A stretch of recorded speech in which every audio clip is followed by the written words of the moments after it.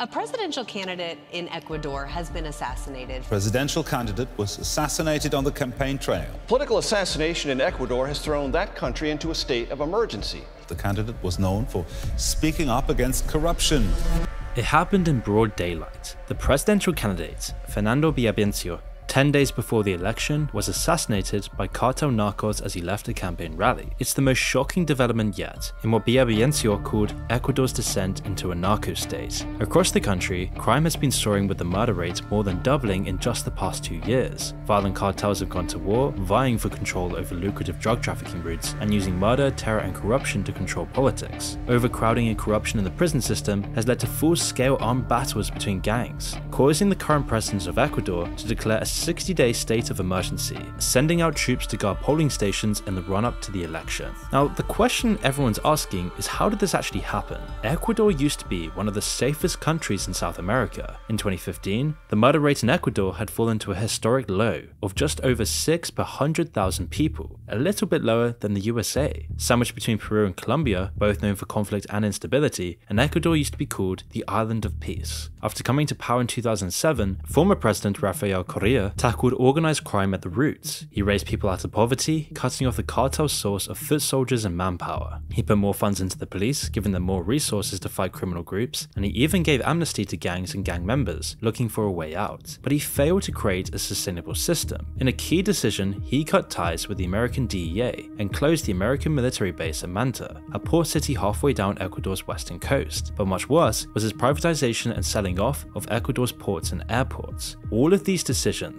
left Ecuador's coastal waters free of surveillance and policing, while security at the international borders fell apart. Traffickers looking for an easy way to get drugs out of South America were quick to capitalize on the opportunity. When Correa left office in 2017, everything was already beginning to unravel. It didn't begin in Ecuador though. The biggest change came in Colombia. The Revolutionary Armed Forces of Colombia, or FARC, have been fighting a brutal insurgency against the Colombian government for 51 years. After decades of fighting, the Revolutionary Armed Forces of Colombia, otherwise known as FARC, finally came to a negotiating table with the government. In a massive breakthrough for the country, they signed a peace deal involving disarmament, relocation, and eventually FARC becoming a normal, non-violent political party. And this was great for Colombia, but it spelled disaster for Ecuador. FARC was heavily active in the south of the country on the border with Ecuador. They held a near complete monopoly on smuggling routes into the country, keeping conflict at a low. When they suddenly dissolved, it left a vacuum which all the rest of the narco groups in the area moved in to exploit. At the same time, cocaine production was only going up, increasing the violent competition for Ecuador's valuable route to the sea. So Ecuador's next president, Lenin Moreno, floundered in the face of the massive influx of drugs and violence. He had served as Correa's vice president, but he broke off from his faction and tried to solidify his own power within the government when he took office. In a series of political purges, he ousted Correa loyalists and tried to replace them with his own cronies. A lot of Moreno's opponents were judges in Ecuador's political system. Some of them he fired, others turned against him. The result though was that the presidency lost control over the rest of the state as he alienated different parts of the government one after another. He did let the US military establish a base on the Galapagos Islands, but it was far too little way too late. But the most important and understated problem that Moreno caused was corruption. But before we continue, I want to talk about a video sponsor. Have you ever Googled yourself and was shocked to see your personal information exposed on one of those public listing sites? Data brokers are making a fortune selling your information to robocallers, spammers, and others who want to learn more about you, like where you live. And that's why I'm excited to tell you about today's sponsor, Aura. Aura can identify data brokers exposing your info and submit opt-out requests on your behalf. Now, brokers are legally required to remove your info if you ask them to, but if they make it super hard to do, let Aura handle it for you. And you can try Aura for free for 2 weeks using my link. Aura also does so much to protect you and your family from online threats you can't see. It's super easy to set up, and you don't have to download several different apps to get things like parental controls, antivirus, VPN, password management, identity theft insurance, and more. Instead, you get everything in one at an affordable price. So let Aura do the hard work of keeping you safe online so that you can focus on other tasks with peace of mind. You can either let people continue to exploit and profit off your private information, or you can go to aura.com/moon to start your 2-week free trial, also linked down in the description below.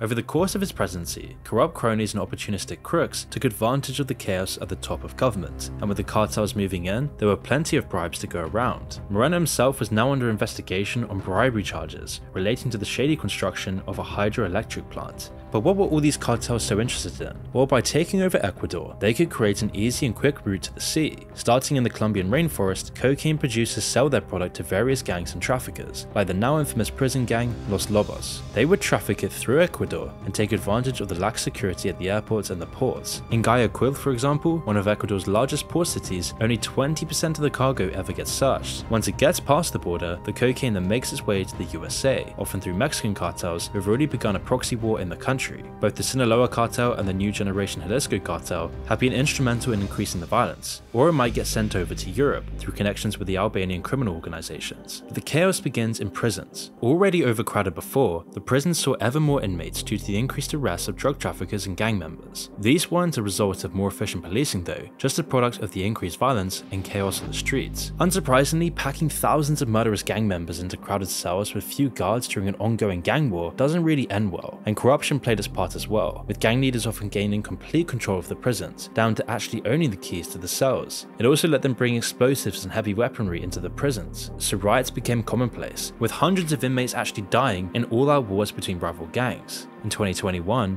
over 500 inmates were killed, whilst hundreds more escaped custody as control over the prisons fell apart under the pressure. In just one single riot, 119 inmates were killed in a battle involving fists, machetes, grenades, and firearms. 2 months later, at the same prison, it happened again. That time, 68 people died. And it hasn't been much better outside the prison system. Rivalries between the gangs and who controls the smuggling routes overflowed into the streets. Assassinations, bombings, and other terror tactics happen every single day. And as the COVID pandemic and the economic crisis that came with it hit Ecuador, millions were left unemployed and in full-on poverty. Combined with their typical tactics of threats and extortion, the cartels found easy recruits for their ongoing wars. So the murder rate spiked from 6 per 100,000 people to 16, and the government was unable to control the chaos. So elected to replace Moreno in 2021, the new President Lasso would have a huge job on his hands, but he too failed to slow the violence. So protests racked the country over the economic situation and the lack of safety in the country.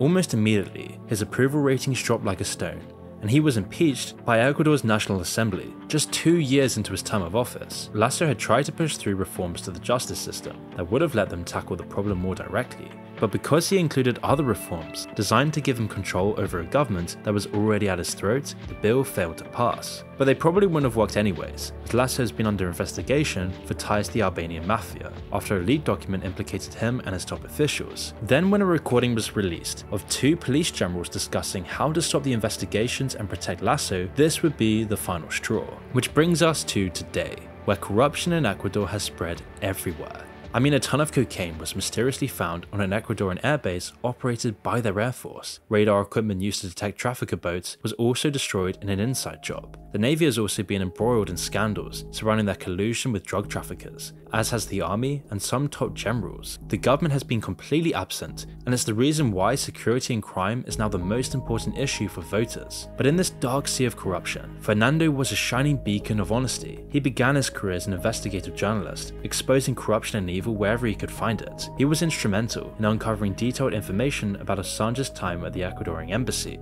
Pursued by Korea's previous administration for airing their dirty secrets, he was forced into exile after dodgy charges were leveled against him. When he returned in 2018, after Korea lost his power, he campaigned under the banner of law and order, promising to expunge the criminal influence from the country. He made waves, securing a seat at the National Assembly and continuing his fight for justice. And so the cartels would be quick to respond with death threats. In September of 2022, he narrowly avoided death after a would-be assassin opened fire on his home. "They're not gonna break me" were his words to the press. And his campaign for presidency in 2023 picked up steam as more people got tired of feeling unsafe. And so just a few weeks ago, Fernando was polling in second place. The cartels and prison gangs were extremely frightened by this, as this was a man they could not intimidate nor corrupt, and it's what led to the tragic events of the 9th of August, where he would be assassinated. Almost immediately after, a video then emerged of a masked gunman taking credit for the crime and claiming it for the prison gang Los Lobos. But other Los Lobos gang members have said they're being framed, so it's still really unclear who the perpetrators we're really looking for are. So what can a government do to combat something like this? Well, the truth is that violent gang activity at scale is an extremely difficult difficult problem to solve. Many governments have tried and failed, but we can just look north of Ecuador for an example of one that succeeded, at a cost. El Salvador officially began the war against gangs in March of last year as a direct response to a crime spike that resulted in 87 murders across the country, 62 of them occurring in a single day. Tonight,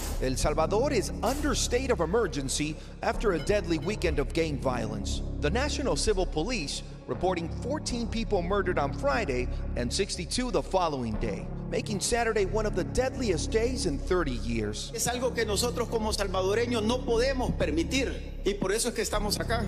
On Sunday, Congress approving emergency powers to loosen arrest rules and empower the National Police for the next 30 days. And now, just 16 months later, the federal government has imprisoned over 70,000 people on gang-related charges. The streets are safer than they've ever been in the country, and civilian approval of the Salvadoran president is through the roof, peaking at nearly 91% just a month ago. However, if you look just under the surface, there is another problem with El Salvador here, because the Salvadoran government's criteria for arresting a citizen on suspected gang activity became extremely ambiguous. There is a dark underside that's hidden from view. Human rights groups are dismayed, as are relatives, as more than 65,000 people have been arrested over the past year. It paints a picture of a penal justice system that is no longer a penal justice system. It's more of a type of a concentration camp in which soldiers and police, prison guards, and attorney generals decide who goes free, who stays in prison, who lives, who dies, and torture at their pleasure, requiring little to no evidence. You see, the way they got rid of gangs is just targeting almost anyone they suspected of being a criminal. No proof needed. Simply traveling in a group, being in the wrong neighborhood, or even just having a tattoo could then get you locked up indefinitely. However, citizens are willing to live with the risk and a loss of general freedom if it means never fearing that either they or their loved ones will be murdered at the hands of gangs. Now, the state of exception approved by Congress has finally allowed us to enjoy peace. Now, at last, Salvadorans can think of more than not being killed. Which makes a lot of sense for Central and South America here, as the cartels are almost the de facto governments of these countries. So is this the answer for Ecuador? Well, there's little doubt that a similar crackdown on gangs would be extremely popular amongst Ecuadorians. Just look at the momentum of Villavicencio's campaign. Before the presidency, he was becoming extremely popular and had a good chance of becoming the president of Ecuador just before his death. Villavicencio was always outspoken about alleged links between politicians and organized crime. And seen here speaking at his last campaign event on the night he was murdered, it was no exception. Running on an anti-corruption platform, he was likely to get through to the second round of voting. So who will step up and promise to bring law and order to Ecuador, now that Villavicencio is gone? Well, so far, the two front runners to take over from Lasso is Correa loyalist Luisa Gutierrez and indigenous leader Yaku Perez. But they haven't really focused the messaging of their campaigns on crime. But because the unfortunate absence of Villavicencio, a relatively new candidate, millionaire businessman Jan Topic may now rise in popularity. Topic has centered his messaging solely around an authoritarian approach to domestic security, and has welcomed direct comparisons to the El Salvadorian president. Topic, in addition to rising support from the masses in Ecuador, has also secured the support of three major Ecuadorian political parties: the Social Christian Party, a right-wing conservative group, the Democratic Center Movement, who previously supported Correa during his presidency, and the Patriotic Society Party, which was founded by former president and military officer Lucio Gutierrez, who successfully staged a coup. Topic has dubbed his alliance Ecuador Sin Miedo, which translated to English means Ecuador without fear. But given the poll numbers with just 1 week to go before a snap election, and it seems likely that the current frontrunner, Luisa Gutierrez, will win the presidency. But how will a potential Gutierrez presidency in Ecuador affect the rest of the world? Well, the most direct ripple effect a new presidency in Ecuador will likely have on the US and Europe is through its future handling of the Colombian drug trade. And to understand what that might look like under Gutierrez, we can take a closer look at what it looked like under Correa. Correa's government, despite bringing a steep dive in violence and record drug seizures to Ecuador domestically, was actually plagued with drug trafficking scandals. Evidence suggests that the key decision I already mentioned earlier, the decision by Correa to end the lease of the US naval base in Manta, and in turn creating a blind spot for Colombian drug smugglers to sail and fly through, was later revealed to be in exchange for campaign funding from FARC. This is Jorge Briceño, a FARC commander. He's said to be reading a letter written by the group's late founder, Manuel Marulanda. Assistance in dollars to Correa's campaign, and subsequent conversations with his emissaries, including some agreements.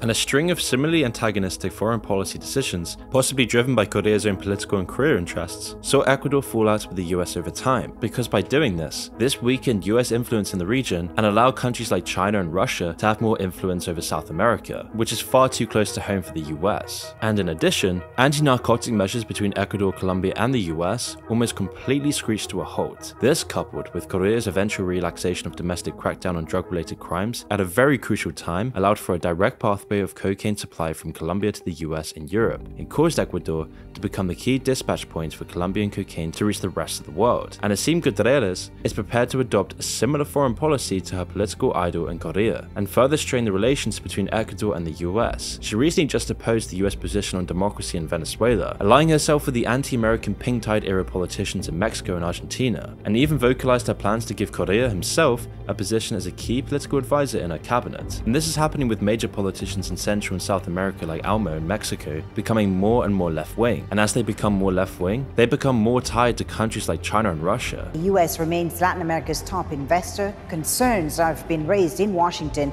about Beijing's influence. And this is why we're starting to see the cracks in the US's geopolitical power in Central and South America, a huge threat to the entire security of America. And while it's impossible to fully predict if a Gutierrez presidency in Ecuador will be as corrupt as Correa's, it's difficult to imagine a world in which her government makes it any better. And so despite a foreseeable future in which the streets get safer and the people of Ecuador trust their government again, Ecuador may now be on a very slippery slope into becoming a full-on narco state, completely outside the control of the US, allowing foreign powers to enter the region, exploiting the narco state to control more of South America. And with that, the ripple effects of what happened in Quito on August 9th, 2023 will be felt all around the world.